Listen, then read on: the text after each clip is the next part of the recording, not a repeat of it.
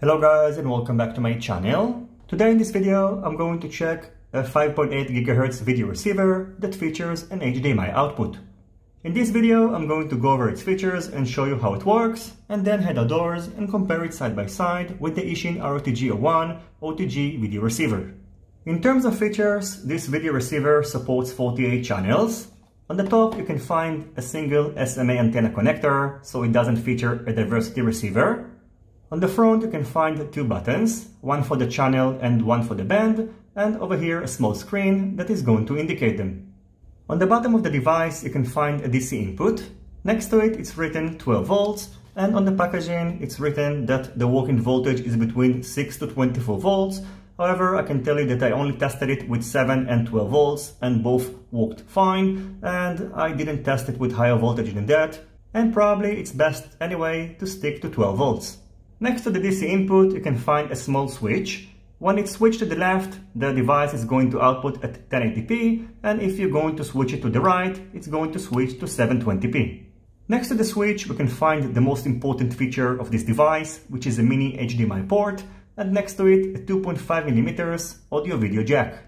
Inside its box, along with the receiver, we're getting a simple antenna with an RPSMA antenna connector, a 2.5mm to audio-video RCA cable, and a 1 meter long DC to JST cable.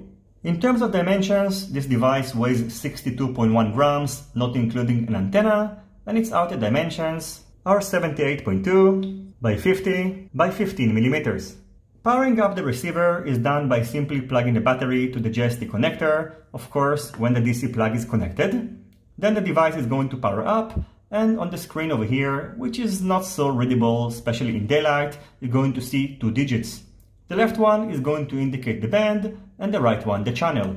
Short pressing the channel button is going to switch between all the 8 available channels, and short pressing the frequency button is going to switch between the 6 available bands.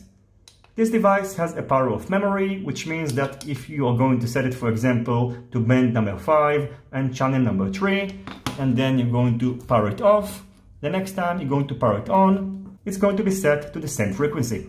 Unlike the RTG01 OTG receiver, it doesn't feature autoscan, so you'll have to set the frequency manually.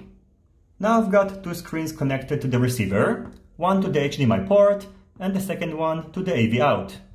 After plugging in a quadcopter and powering up the receiver,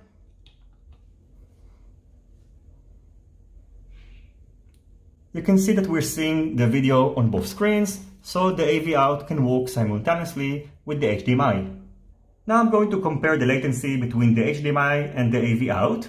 It's not going to be 100% accurate since I'm not using the same screen, but still I think it's going to give us a pretty good indication of the difference between both ports.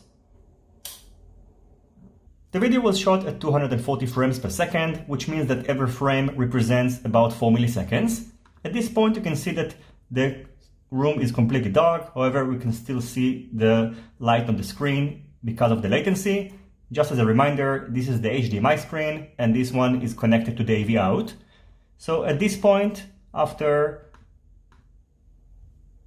5 frames, this screen is completely dark, which means that the latency of the AV out is about 20 milliseconds.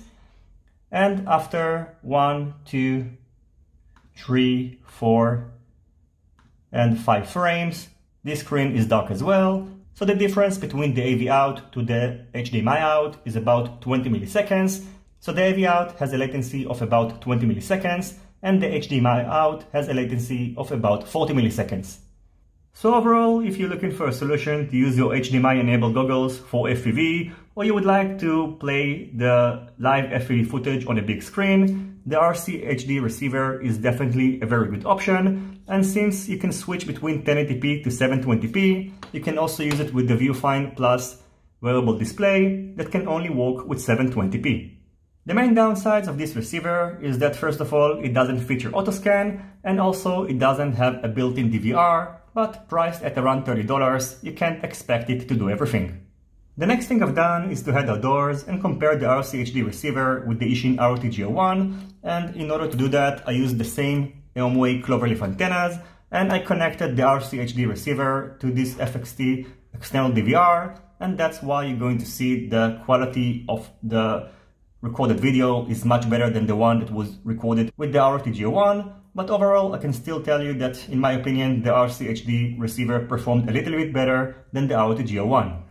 Just stating the obvious, in case if it wasn't clear, even though the RCHD receiver has a 1080p HDMI output, the video is going to be upscaled and the quality is not going to be much better than your regular FPV receiver.